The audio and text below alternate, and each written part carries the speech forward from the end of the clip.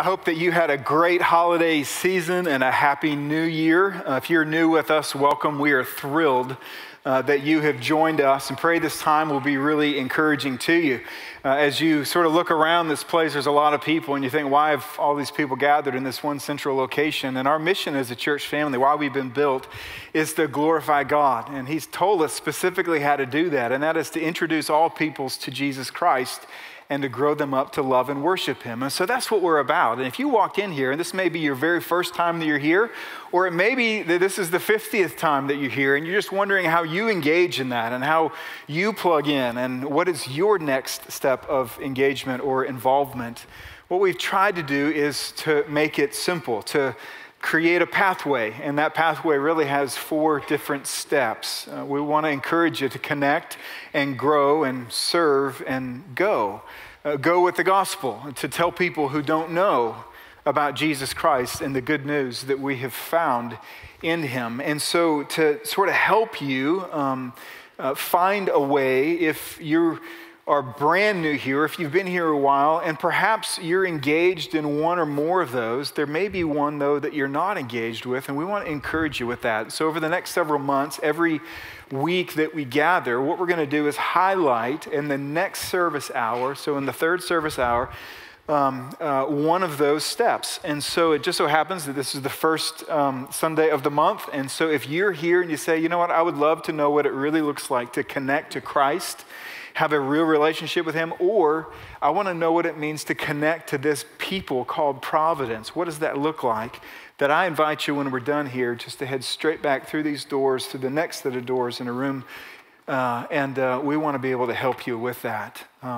But Providence, I want you to know, I am just so encouraged by you. Last month was such a refreshing thing to me to not only celebrate the incarnation of Christ and Him coming to rescue us, but it was such a delight to me and such an encouragement to me to see your faithfulness, to invest in people and to bless people and to be praying for people and in sharing your story with people and inviting them here. And you did that with such skill and such faithfulness. And I just want you to know I'm just so grateful for you. You really encouraged me last month, and I can't wait for this new year. So let me pray for us, okay? Father in heaven, we come before you. We know, Lord, that you're eternal. You never change. And we measure time here on the earth in things like days and weeks and years. Even in Genesis, we see that you helping us think through blocks of time and how long we're going to live on this earth in measures of mornings and evenings and days. And so we know that you condescend, that when we say this is a new year and we want you to do things in the new year, God, that you can do them anytime that you desire. We give you our lives. We dedicate our lives. We commit our lives to you. And we say, Christ, we want to know you more. I pray for us as a church family that you would grow our faith, that you would grow our hope, that you would grow our love. I ask that you would grow our humility, our compassion for people, that you would grow the diversity of us as a people and what we look like, our experiences and the cultures from which we've come. I ask, Father, that you would do these things, that you would open up our eyes and help us to see marvelous things within your word this year. I ask, Father, that you would help us to be faithful. I ask that you would reconcile homes, reconcile marriages, reconcile friendships. I ask that you would give us courage to take the gospel from this room and from this building and from our homes to people who are in such need of hearing that we can be forgiven of our sin. And we pray, Father, that this year that you would save many, that many would turn, that many people would trust Jesus Christ and believe in Him. And so for all of these things that we pray, we know that we have not the power or the creativity or the strength to pull them off. And so we look to you in faith and humility. Even now, I pray that as we open your word in Psalm 90, and then we think about these ideas of time and priorities and margins in life and how do we slow down in life, I ask, God, that you would place within our heart just the gravity of your holiness, the gravity of your righteousness, that you would help us to feel the weight of your unparalleled words, and that you would cause us to delight in yielding to you. And so for all of this, I ask in Jesus' name, amen. Well, I know you're busy. I know you're busy because we're all busy. I know you're busy because you tell everybody you're busy. We all tell each other how busy we are and how tired we are. And the fact is we tend to live our life at such a busy, fast pace.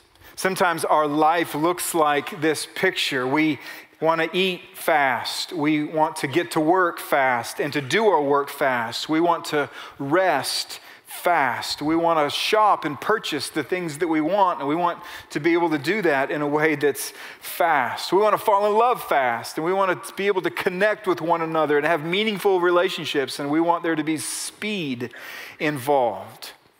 We want to worship fast. I know we want to worship fast because I stand up here every single Sunday or most Sundays, and I look how many times you look at your watch.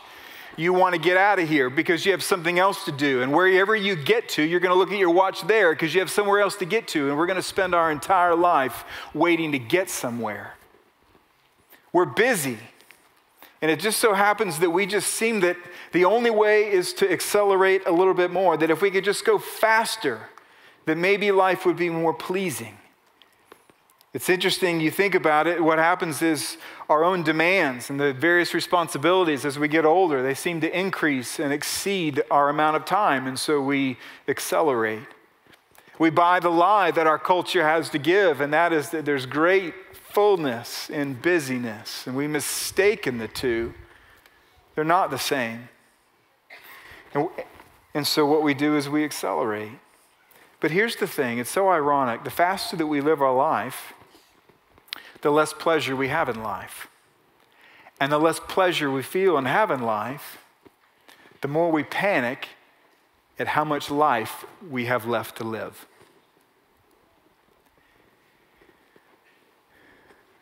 You would enjoy this hour so much more if you didn't care what was next. You would enjoy the meals that you eat so much more if you ate them slow and thought about the flavors that God has packed within that food. You would enjoy relationships and love and compassion and mercy and people more if you would slow down. But we have a hard time slowing down. God wants to help though. 1 Thessalonians 4:11, you know what it says? It says, aspire to live quietly. I've always liked this little verse because there's actually two verbs packed into one. Aspire means to strive or to work really hard.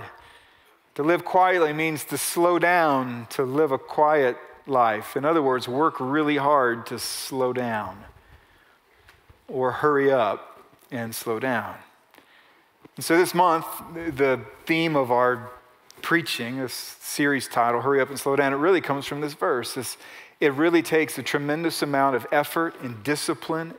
It takes advanced decision making. It takes an understanding of His Word. It takes an understanding of priorities and principles of how we should live our life. And it requires us to see how much time we're going to have on this earth and how precious every single day happens to be. Hurry up and slow down. We're going to look at 4 different sermons. The first is this one. It's from Psalm 90. So if you have a Bible, I would love for you to look with me at Psalm 90. It's called If Only We Could See. We say this all the time. If only I would have known, I would have done things differently.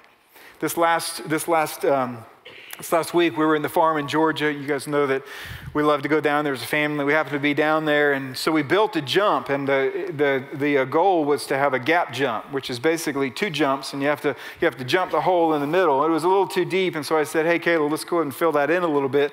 And yet it was slightly a gap jump, not so bad. And so he's on the tractor and he's filling it up. And he goes, all right, try it. So I get on a 4-wheeler and I go back. And I hit the jump, and I don't quite make it far enough. And so I hit on the high side of the second jump and missed the landing pad. And fortunately held it together, made it back, didn't flip it over. But when I stopped, I hurt everywhere. I don't know why. My collarbone and my rib cage and my arms and my wrist, everything just hurt from the impact. And I sat there on the four-wheeler and I said, man, if only I would have seen that coming. I would have gone faster so that I could have actually cleared the gap, right? It's the same thing people say when you invest. Those of you who are investors in the room, you have to invest without perfect foreknowledge. And sometimes the investment, it doesn't turn out right.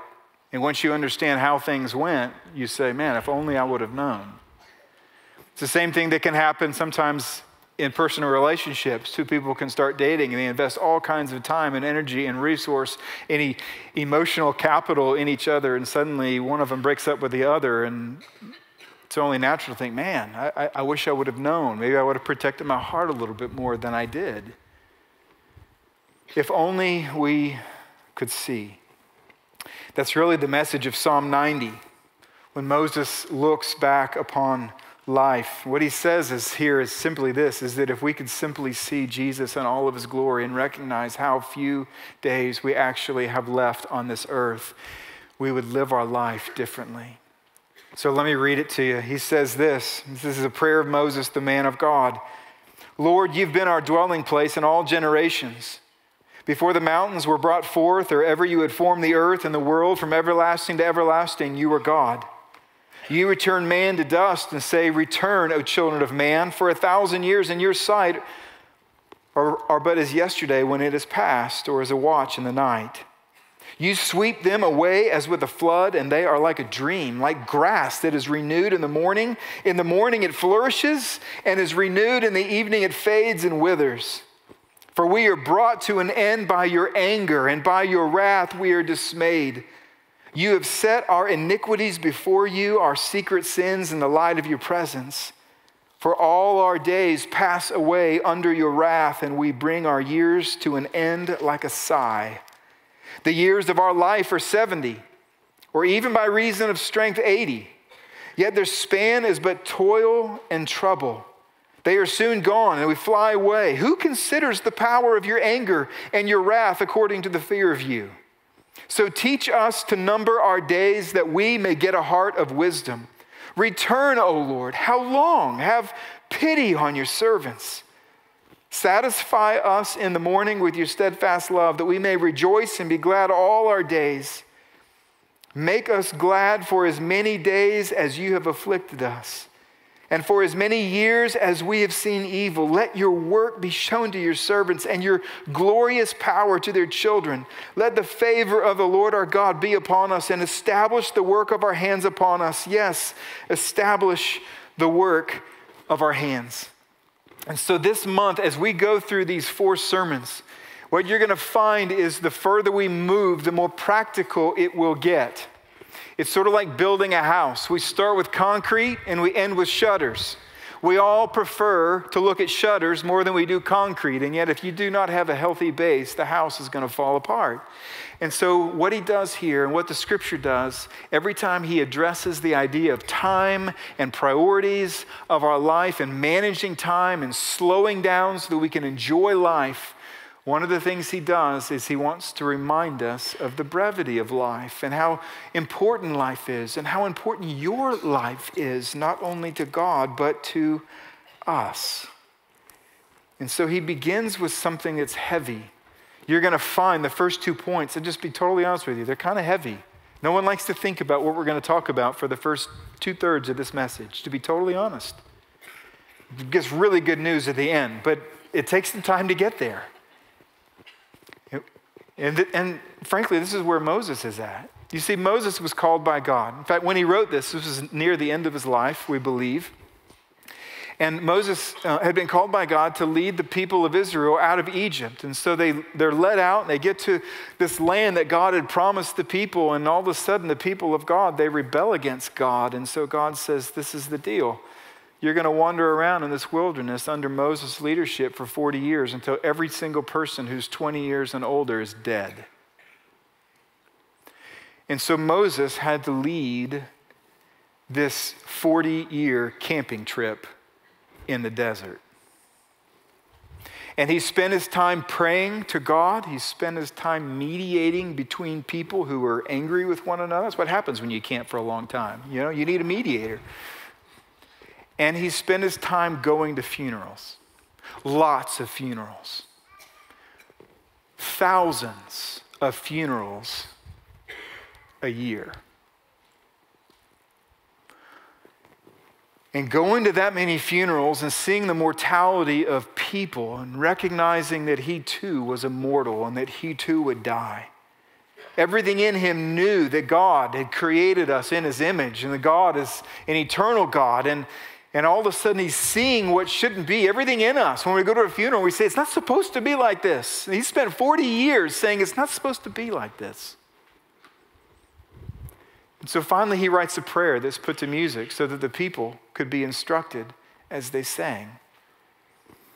And what he does is he aims to teach truths about our time on earth. The first truth that we find here is that our time on earth is brief. Now, don't mistake what I'm saying. I did not say our time to be a person is brief. When God created you in his image, he created you with a soul that's going to live forever in heaven or hell. But our time on earth is brief. And to reveal this, what he wants to do is showcase God. He wants to compare us to God. And so he begins in verse 1 and he says, Lord, you have been our dwelling place. The word Lord means Adonai, not means. That's what it means, master. It's from a word, Adonai. He's talking about sovereign. And then all of a sudden he gets to the end, he goes, you've been our dwelling place. And that's the word for safe refuge. In other words, he's saying, not only are you the ruler, but you're the safe refuge of humanity. And he says, you know what? In every generation. He says, you are the safe place in every single generation. This is a remarkable thing, what he's saying.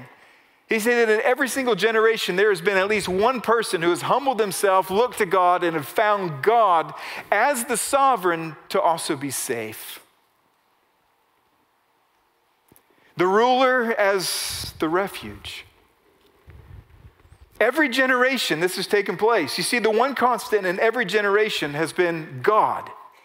Your grandparent, God was there. Their grandparent, God was there. Their grandparent, God was there. When you were born, God showed up in the birthing room with a sign that says, welcome to my world. Every person and every single person who dies, who stands by that bed and he says, trust me. You've got to trust me.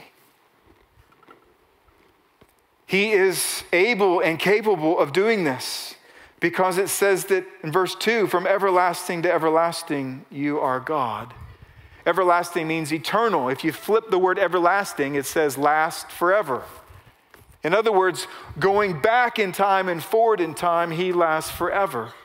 Somewhere in between, he says in verse 2, is that before the mountains were formed and before you formed the earth and the world, from everlasting to everlasting, you are God. You see what that means?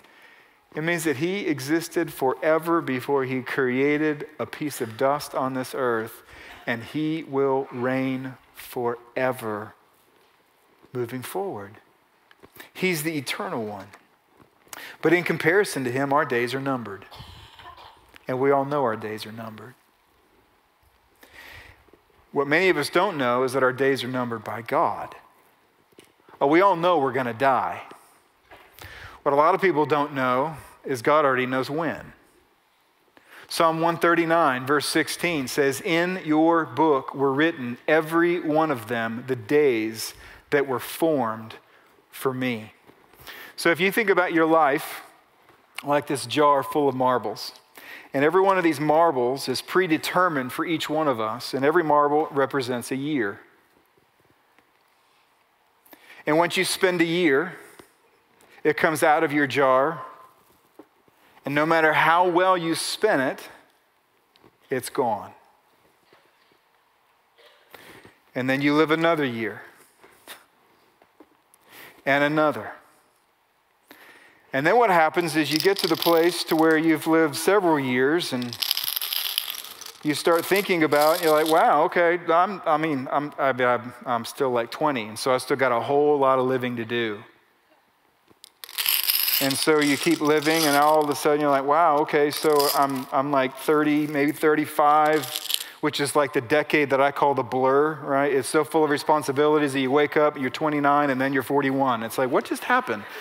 You know, and amen? Amen. You're in agreement. Anyway, what happens is we get to the place and we know that they're leaving, but this is what we don't know. We never know what we started with. You see, for some of us, we started with 89, and for some of us, we started with 24. And you have no idea. And he says that God is the eternal one. From everlasting to everlasting, he is God. And he says, but for us, our days are numbered. And not only are they numbered, he wants us to know that they're fragile. He says that we return to the dust. And then he uses three metaphors, and they're all so scary. In verse 5 and 6, a flood, a dream, and a grass. Just think of these, okay? Each one of us is like a house that's swept away by a flood. We all look so strong, and we look so put together and healthy, and then all of a sudden it takes like nothing, and all of a sudden we're gone. Or a dream. You can have a dream and all colorful and it's all weird and, you know, things are happening and all of a sudden you wake up and the dream is gone. Most of us wouldn't even remember what we dreamed about. You're like, hey, I had a great dream. What was it? I don't know. I just remember it was really exciting. And the third metaphor is grass. He says all of a sudden in the morning, we start growing, we're flourishing, and we're just dancing in the wind, and everything's going so good. And all of a sudden, in the heat of the day, we begin to wither, and by the end, we're laying on the ground. Now, he's not saying that life is meaningless.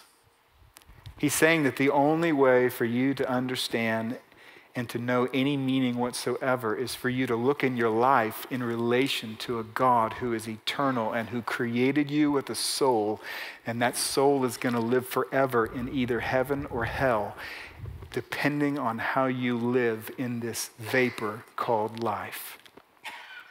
So let me give you an illustration that I didn't create or birth, but I've seen, and it's pretty powerful. So there's a rope up here that you may not have been able to see yet. Starts over there, and so it's an imperfect illustration because this represents eternity and this rope ends. And so, but you can just imagine that it just goes and goes and goes. And this is our existence. This is us. Okay, each one of us, we have a rope, and it's long, and it's because it's like forever long, right? And it goes all the way to the place to where, hey, look, it's a little bit different. And what I want you to understand and see, for those of you who've seen this, it's still powerful. And for some of you, maybe the first time you've seen this is the day that you're born on the earth. And this is the day that you die on the earth. And this is the rest of your eternity. And what happens for the rest of your eternity is dependent on what you did with this much. Now, we don't like to think about this. We make decisions and we think this is all there is. We don't like to think how mortal we are, and yet we know we are because we know there's funerals. But if you can understand just for a moment that when God talks about these metaphors, that talk about like a dream and grass that's here and then it's gone, that's not to say that your life does not have supreme significance. It means that your life is only going to find its significance so long as you understand and connect to a creator who is able to actually do something with this moment in time that prepares you for this moment in time. And this is what he's talking about. This is why he's writing. This is the man who spent 40 years at a funeral home, watching people die over and over and over again. He knows our time on earth is brief. And so let me encourage you to think deeply about life, about death, and about eternity. I still recall the funeral of my last grandfather. I was too young I was either not born or too young to know 3 of my 4 grandparents. But my 4th, my granddad, I knew him, and I knew him well. He lived till he was 94, I believe, and lived a long life, and he was a godly man, and he was a remarkable person. I remember going to his funeral and thinking this thought. It was sobering. I thought, if the normal course of events takes place, which it may not, but if the normal course of events takes place and that one generation buries their parents and then it's their turn and then it's their turn, and then my parents' generation is next. And then my generation is next. And for many of us, you have grandparents and you have great-grandparents. And so when you're 4 generations away, it just seems so far away. When you're 3 generations away, you're like, well, it's still 3. When it's 2, it's like, wow, okay. And then it comes down and your parents are now gone, and it is your generation that is next. And when that's the reality, we like to distract ourselves because we don't like to think about these things. They're uncomfortable. And what Psalm 90 encourages us to do before he gets practical on time management, hey, how do you work with a calendar? And he says, think deeply about how brief your time is going to be on this earth. Don't distract yourself too quickly. Ecclesiastes chapter 7 verse 2 says, it is better to go to the house of mourning than to go to the house of feasting, for this is the end of all mankind, and the living will lay it to heart. And nobody in their right mind chooses funerals over parties. And yet, isn't it true that we typically drive home from a funeral thinking more about the kind of person we want to be than when we're driving home from a party?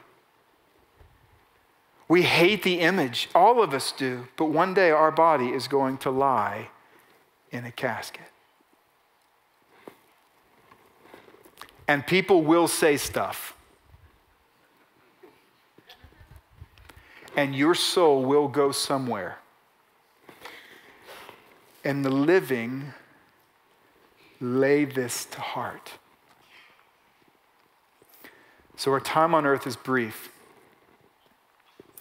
Now let me give you more bad news.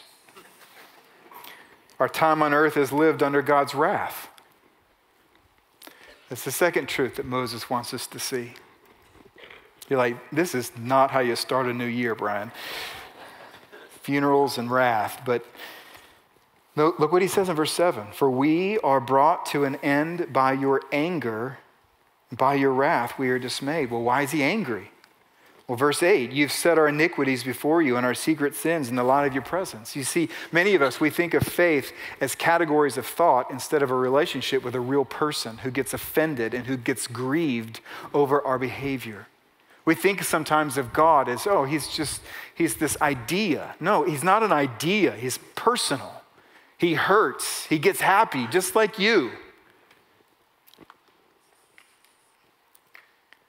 And God Almighty says that he places our sin before him. That's what it says in verse 8. Did you see it? He set our iniquities before him. Now just imagine this for a second. Just imagine you have a neighbor and every time they want to do all of their sin, they come knock on your door and they do it in your living room. Doesn't matter what it is. Whether it's adultery, whether it's lying, whether they want to boast about themselves, it's always in your living room. They just say, you know what, I'm just feel like a good sin right now, so I'm just going to go over and knock on the neighbor and hey, I'm back. And you think, well, that's foolish. Yeah, it's foolish. Listen, you live in God's living room. This is his world. It's not our world. It's his world. And it says here that his holiness reacts to our sin with righteous indignation. It says that he's angry about it. He takes it personal. And Moses knew this. Let me give you a truth statement here that you find, and that is this, is that life on earth is brief because God's wrath against sin is real. That's what Psalm 90 verses 7 and 8 says. And Moses knows this is true. He knows that life on earth is brief because God's wrath against sin is real. He's been thinking about Genesis chapter 3 when Adam and Eve sinned, and suddenly God says to them, "To dust ye shall return." That's what he says in verse 3. He's quoting Genesis when God says, look, the wage of sin is death. And the question you have to ask yourself, and what Moses is asking, is this: if God Almighty in all of his power is angry at you, who can help? If his wrath is directed at you, what shelter is strong enough to protect you? And he's already said in verse 1, the only shelter is him. Don't you see? He's as holy as he is hopeful and helpful. He is the master, but he is also the refuge. And so in verse 13 and 14, he says, have mercy, or he says, have pity, is the word compassion or mercy. And he says, satisfy us with your steadfast love. Throughout the scriptures, whenever you find the word steadfast love, it's covenant love. What he's talking about here is this: it's the fuel that leads God to say, I want to redeem. It's the fuel that says, that led God to say, I'm going to send you a rescuer. And it's the fuel that actually sent Jesus Christ to this earth to live without sin and in perfect love, and yet take our sin upon himself, to die on a cross, to pay for it, to absorb all the wrath that was directed towards us and our sin upon himself, on Jesus. And then he died, he went into a grave, and he rose from the dead because he's the Son of God, and the death and the grave could not hold him. This is the covenant love. This is the steadfast love. And this is the love that can satisfy you in the morning. And I promise you this, is that if you would become satisfied with his steadfast love, it would change the way that you live and the pace that you live, because you wouldn't be living to be filled up. You would be living out of overflow. It'll change the way that you relate. It'll change the way you view work and your responsibilities and everything else in your life. You see, Jesus stood on this earth and he says this: whoever believes in the Son has eternal life, and whoever does not obey the Son shall not see life, but the wrath of God remains on him. And if this stirs up anger or angst, just imagine for a moment being God. Imagine you create people in your image and they rebel against you. Imagine you promise a rescuer and they ignore you. You express your grief over sin and they persist in it. You send your Son and they crucify him. He rises from the dead and they reject him. And then all of a sudden sin cascades and creates all manner of brokenness in the world. And then the people look at you and they blame you for it. If you were good and if you were loving and if you were strong, you wouldn't allow bad things to happen. And yet we're the rebels. Imagine what it's like to be God. When we are on the other side of the relationship. And if you can imagine that, then your anger over the Bible saying is that God gets angry, it begins to diminish. Moses eventually looks at all of this, and he asks a really interesting question in verse 11. He says, who considers the power of your anger and your wrath according to the fear of you? Who considers this? Who considers the full glory of God while they're on the earth? Who considers God's wrath against sin? Who considers how few days we actually live on the earth? Because so many don't ever consider such things. They eventually will say, if only I knew. If only I saw. But for those of us who do see and consider these things, do you know what we pray? We begin to pray, oh God, teach me to number my days that I may get a heart of wisdom. Would you take my 70 or 80 years and order my steps? Would you satisfy my heart in the morning with your steadfast love? You see, the beginning of wisdom is the fear of the Lord. And so let me encourage you to humble yourself and trust Christ. We're all so wasteful when we perceive excess. That's why when we have extra water, we let it go down the drain. When we have extra money, we spend it on things that aren't that important. And when we have extra time, or we perceive we have extra time, we waste so much of it. 2 Corinthians 5:10 says we must all appear before the judgment seat of Christ, and every day you live, you get closer to that seat. And so I beg you today to admit that you need a Savior, to believe in Jesus Christ, and to confess him as Lord, and he will forgive you. The last thing I want you to see is that our time on earth can be lived under God's mercy. He says in verse 14, satisfy us with your steadfast love that we may be glad. You see, God's love not only saves us, it goes on to satisfy us. Ephesians chapter 2, verses 3-7 says it this way. He says, we were by nature children of wrath, like the rest of mankind, but God, being rich in mercy, because of his great love with which he loved us, even when we were dead in our trespasses, made us alive together with Christ, so that in the coming ages he might show the immeasurable riches of his grace and kindness towards us in Christ Jesus. For those who trust Jesus Christ, the arrow of wrath is replaced with the arrow of kindness.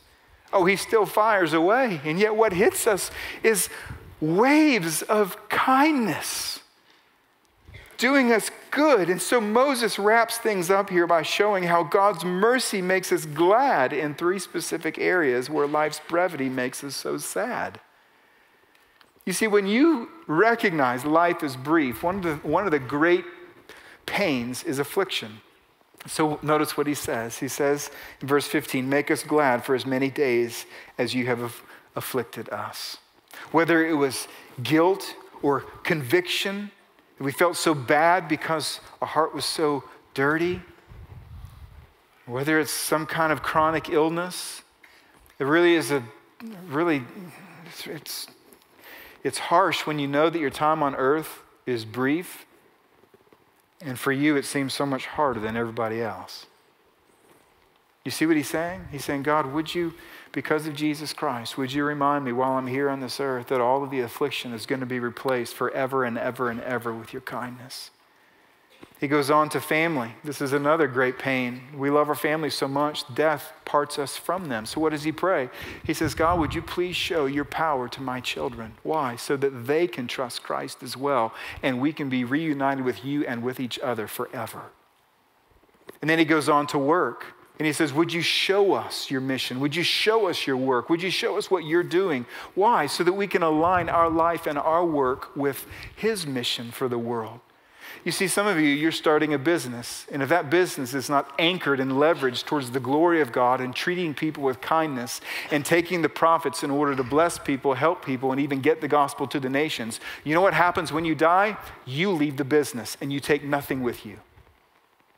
But if you take that business and every day you try to treat people right, and you love people, and you point people and your work to Jesus Christ, you do good work for his glory, and you take what you can, and you're generous with people, and you're seeking to mobilize those resources for the glory of Jesus Christ, then what he says here is this, is that he establishes the work of our hands forever. And so let me encourage you, Providence, to leverage your life around Jesus' glory. I'm going to say this more than once this month, but God's principles about time are not given so that we can organize a self-centered life. They're given to help us leverage our days around the glory of Jesus Christ. And last is, let me encourage you to rejoice in mercy.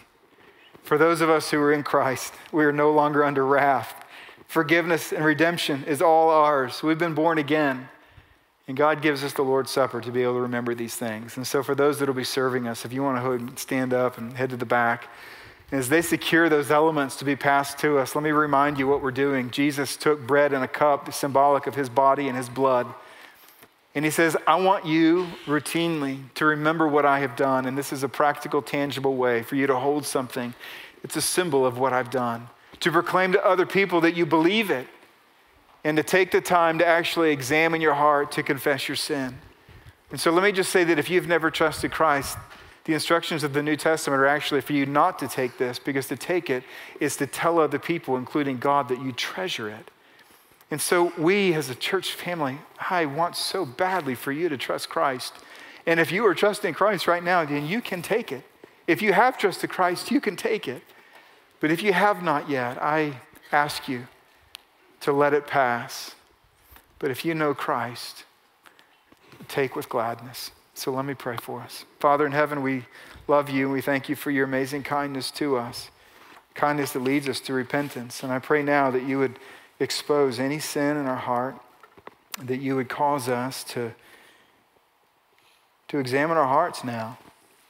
And not only examine our hearts, but God, would you stir within us a gratitude for what you've made available to us in Jesus?